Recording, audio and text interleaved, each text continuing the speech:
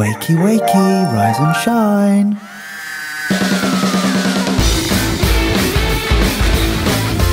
What will we be putting in our mouths today? Shut up, Ben.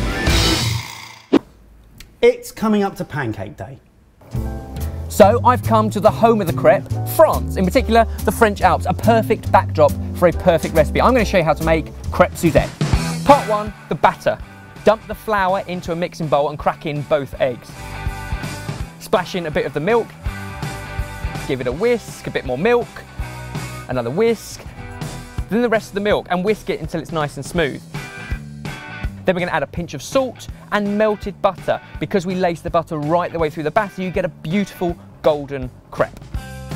Finally, we're going to sieve it to get rid of any lumps. Part 2, the syrup, and this is what makes it crêpe Suzette. Heat sugar in a pan with the orange juice until the sugar dissolves and the whole mixture is really bubbling.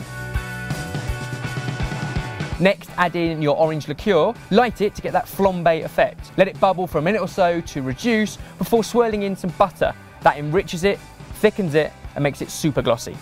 Part 3, making the crêpes themselves. Preheat a non-stick pan over pretty high heat. Then ladle in just enough batter so it covers the whole base of the pan and swill it around right to the edges. As it starts to peel away from the edges, give it one quick toss and another 30 seconds on the other side. To serve them, fold them into quarters, place them on a warm plate and drizzle over that amazing syrup. Crêpe Suzette, sorted. Simple, I hear you say, it is. But is it simple enough for these three to have learnt it? First up, you're going to need a batter. Get your bowl and dump into the flour and crack in 2 eggs with a bit of milk. Give it a whisk. Oh my nuts! Oh, that was right in the ghoulies. Whisk it up a bit more. Then add a bit more butter. And then, what was it? Salt. Whisk it and then give it a sieve. Part 2, the syrup. Throw in some orange juice. Throw some orange juice and some sugar into a pan. Heat it up until the sugar dissolves. Then you're going to throw in some of your orange liqueur and you're going to light it and flambe it. Once you've done that, melt in some butter and it's job done. Part 3, making the crepes. Preheat a pan so that it's nice and hot, then slowly add your batter. As the batter starts to stick to the sides, flip it over and then...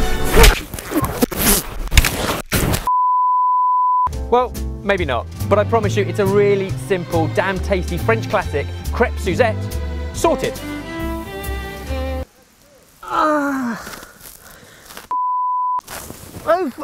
Which did that? Yeah, I reckon that fridge game, well, I think that had too much. It had that bit at the end. Yeah. And it finishes with a lovely plug to sortedfood.com for all of your Chinese New Year, Super Bowl and Pancake Day needs. So go and head over there for loads of fun stuff. Also, come check us out on Snapchat because, well, we're now doing it. Yeah, we're trying. We're giving it a go. Also, if you know an organ donor for Barry, then give I've some lost details. one, so yeah. Cheers. Ow! Oh, and a head.